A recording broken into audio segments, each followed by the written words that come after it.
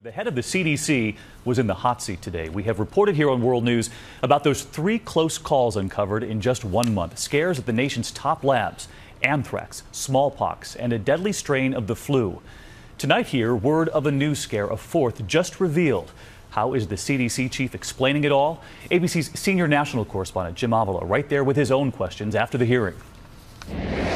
A new blow to the reputation of federal labs. If finding 60-year-old smallpox virus in an old FDA refrigerator wasn't bad enough, today it was revealed also inside that same forgotten space, 12 boxes of carefully packaged but deadly germs from dengue to Q fever.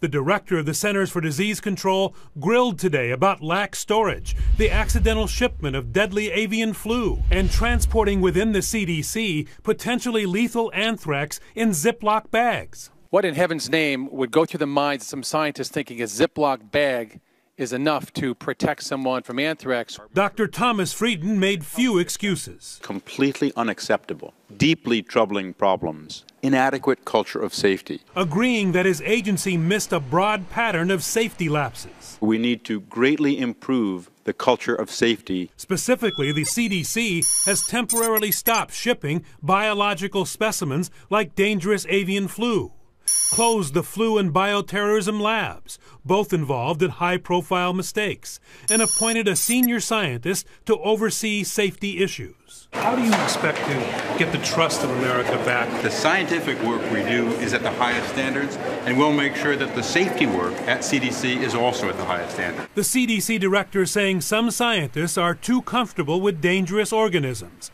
a lax attitude he vows to change. Jim Avila, ABC News, Capitol Hill.